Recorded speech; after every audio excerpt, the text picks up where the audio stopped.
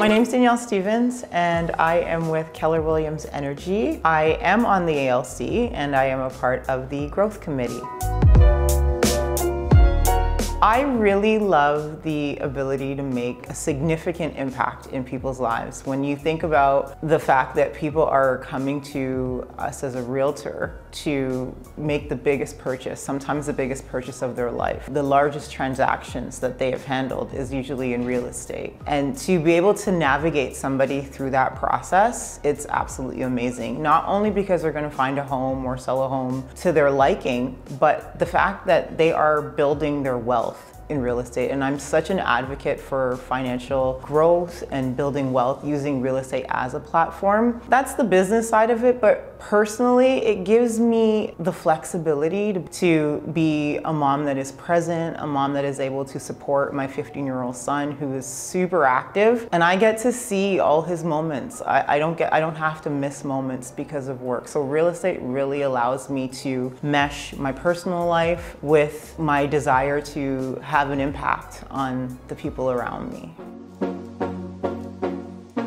I think the first and foremost thing is to come from a place of contribution. When you come from a place of contribution, you are able to, you ask yourself the question, how could I best service somebody? How could I best provide them with an experience that they are absolutely going to love looking back on, even if things weren't perfect. So when you come from that place of contribution, you end up being a good listener. You're not just listening to the words that are spoken by the client, but you're really trying to understand where they're coming from. You are doing your best to put yourself in their shoes. And for myself, for my clients, I listen, I do my best to really understand what their fears are, what their concerns are, what their worries are, what their expectations are. And when I can do that and I can put myself in their position, I give them the service that I would want and then some. So I feel like doing that allows me to give them the best service that they'll ever get.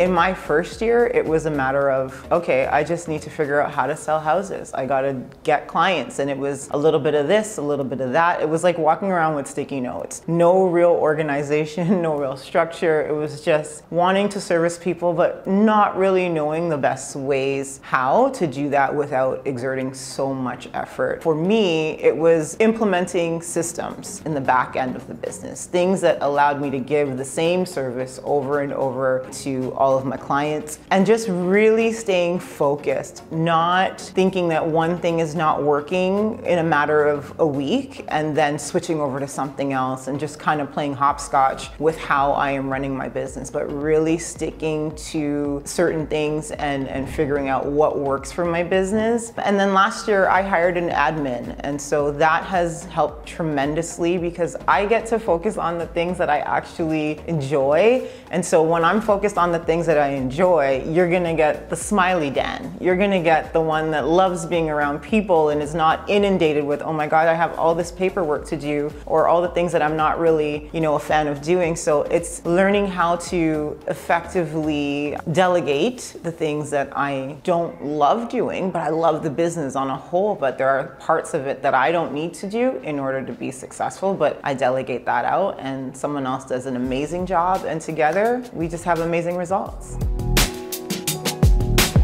Coming into real estate, I've always heard that it's a dog-eat-dog world. And when I interviewed at other real estate brokerages, I went in, I heard the pitches, and it felt like what I expected it to feel like in terms of that dog-eat-dog world. But when I came to Keller Williams, when I walked down the hallway to the team lead's office, and on the door said, God first, family second, career third. And that spoke to me. That's really, really spoke to me in terms of the priorities that the company has been built on. And after talking to the team lead at the time, I felt it. It wasn't just words on a door. It was something that was being lived every day through at least this one individual that I met. And then when we were done our meeting and I walked down the hall, I was being welcomed. I hadn't even signed up yet, but I was being welcomed by other agents, and they were like, if you have any questions, let me know. And I was like, wow, is this for real? Because this is totally the opposite of what I've been told to expect. And I was like, this is the place for me. So that's basically what happened, and the opportunities to learn and the training that